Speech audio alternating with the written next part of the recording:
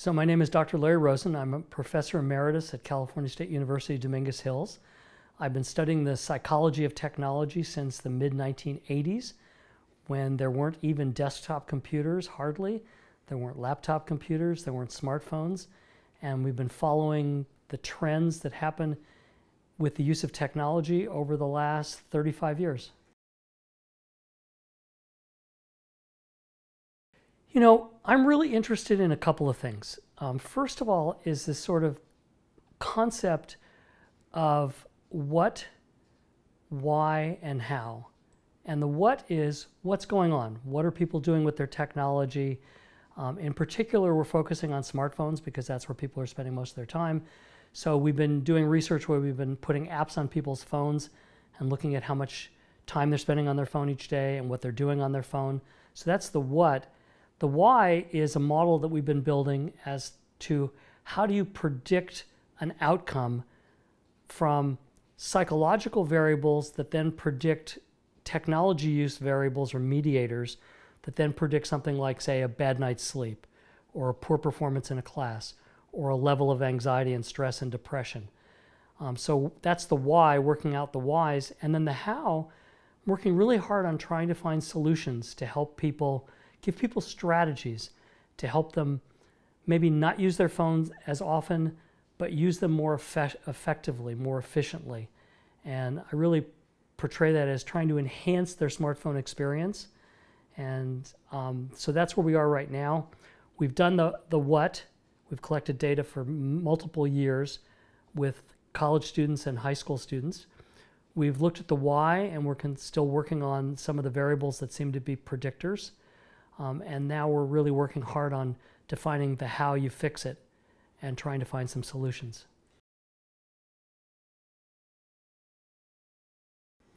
Everything changed 10 years ago. When the smartphone came out, when the iPhone came out, everything changed.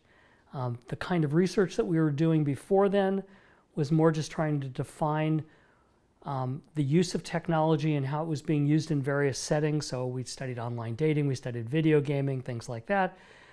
It changed everything because now everybody was carrying their computer with them all the time. And now we started to look at what was the impact of having a computer on your body 24/7. And that changed everything we did in our research lab.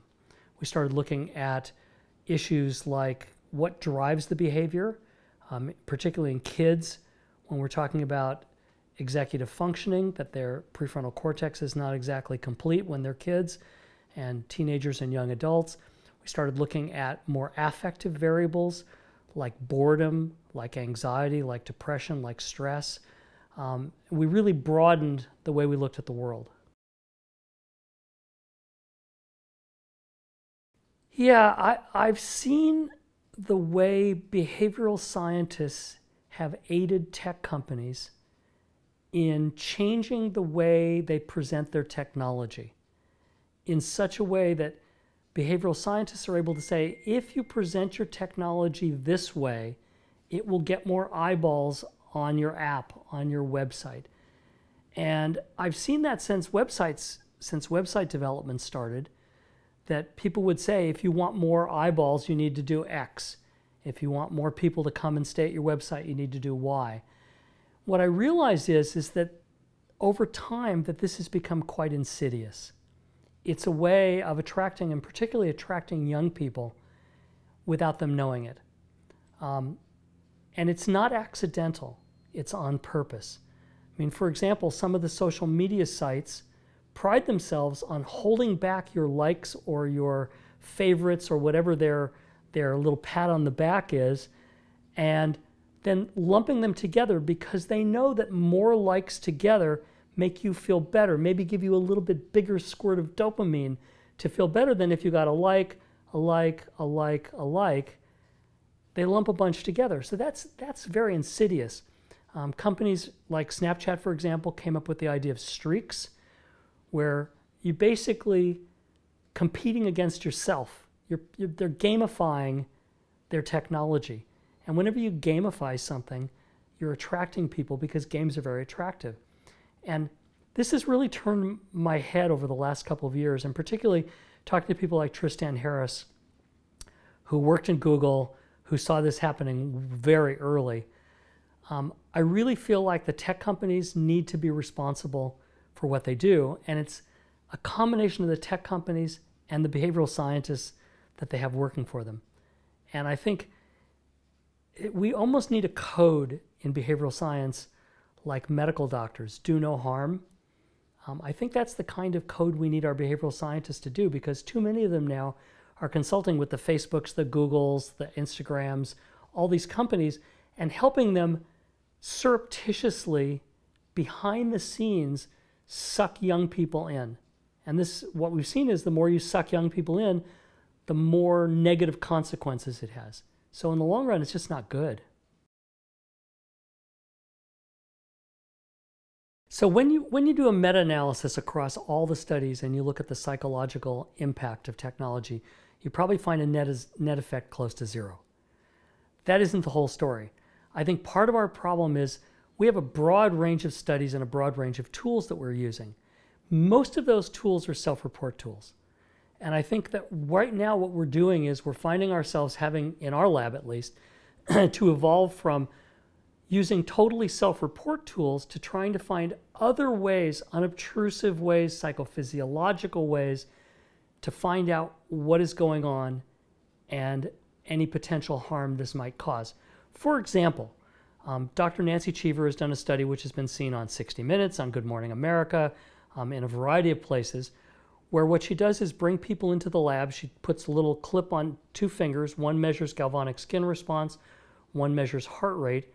She puts them in front of a screen, asks them to watch a movie, knowing there'll be a test about the movie afterward, and then she takes their phone and moves it behind them on a table about 3 to 5 feet away, and during very important parts of the movie, she texts them, but doesn't allow them to access the text. Almost every single time, the galvanic skin response spikes, showing arousal, showing stress, showing anxiety. That's a very unobtrusive way of measuring anxiety and stress. Those are more the kind of tools we need to start using. We need to start using more EEGs to look at brain function and what happens to our brain when we're using all this technology. We use a band called the FNIR band that measures prefrontal cortex activity.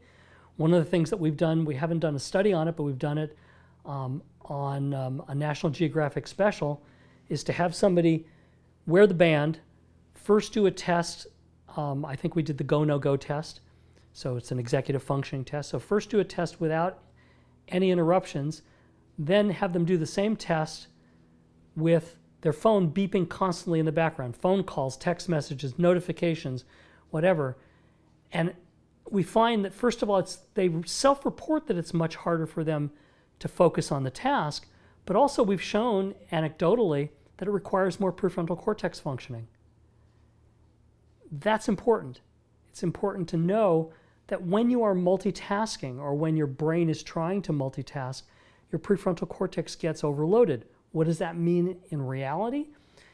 Well, it may mean that your executive functioning isn't going to work as well. You're not going to have as good as an attention and focus. You're not going to be making good decisions. You're not going to be solving problems right. Your working memory is going to be diminished, so you aren't going to be able to hold the information in your working memory for as long. All of these are negative impacts of the technology. I think it's a perpetual stress inducer. Because if you watch the way people use this phone, they yank it out of their pocket or their purse often, even without alert or notification. What is driving that behavior? What drives them to say, I got to look at something right now? What we think is driving them is poor executive functioning, boredom potentially. We have a very low boredom threshold in our new era here, and anxiety. Those 3 seem to be the driving forces that we're finding right now. The what, as I mentioned earlier, those are the why rather, that I mentioned earlier, those are the driving forces. And we find that by using something other than self-report. We put an app on people's phones and we notice that it measures the number of times they unlock their phone and the number of minutes they're on their phone. Well, the number of minutes seems to be going up, but also the number of unlocks seems to be going up dramatically. When we first did the study in 2016, they were unlocking their phone 50 times a day. Now they're unlocking their phone, these are college students and high school students, they're unlocking their phone 70 to 75 times a day. That's a quantum increase in the amount of times they're grabbing their phone and looking at something. That's really powerful. And it's a way that you can start to get at this without having to ask people questions. So in our model, the part of the model that talks about the why has been a very difficult effort for us. Clearly, one of the whys of why we use and overuse technology is executive functioning. When we're talking about kids, when we're talking about young adults, their prefrontal cortex isn't as developed. So their executive functioning then says, oh, look, a shiny object. I can play with my phone. That drives them to distract themselves. And I've done a lot of research on distraction, and executive functioning turns out to be a very critical variable. But when you talk about the psychological issues, there are really two main ones that we focus on. One is anxiety, and it's a particular kind of anxiety. Some people call it nomophobia, some people call it FOMO. It's really an anxiety surrounding technology. And the other is boredom. The question of which came first, the chicken or the egg, which came first, the technology and the boredom, the technology and the anxiety, or the anxiety and the boredom and the technology, I'd have to say it's the technology first. The technology really is the chicken giving us the eggs of boredom and anxiety, and those two variables together combine to make us use technology times that we shouldn't. In movie theaters, in church, when we're talking to our spouse at dinner, with our kids, all of these areas, we are being compelled by our phones, by what's inside of our phones, to basically disdain what's around us and focus on this little box. One of the things that children do developmentally is learn how to use their prefrontal cortex. They learn how to solve problems. They learn how to develop rich interconnections in their prefrontal cortex to direct their attention, direct their working memory, direct their decision making. These devices interfere with that process. These devices distract you from attention. They distract you in the middle of making a decision. They distract you from doing something that your brain is telling you need to do. And sadly, we're all part of a grand experiment. We have no earthly clue what it means to give a 10-year-old a smartphone and how is that going to change them. Or give a 5-year-old a smartphone and let them play video games for 2 hours. How is that going to change their brain? There are studies going on right now that are looking at that. The ABCD study is looking at that over time. There are other studies going on, I think, at UC San Diego, looking at whether this technology is making permanent changes in the way our brains function. And I would argue that even if it's not making permanent changes in the way our brains are functioning, neurologically, what it's doing is it's affecting us biochemically. And what we study is biochemical changes through their ramifications on, for example, on stress responses. We know that's a biochemical reaction. Through their ramifications on addiction, which we know is a dopaminergic issue. So these are all things that are happening to kids and young adults, and as they grow up, they're growing up with this technology that we have no idea what it's doing to them.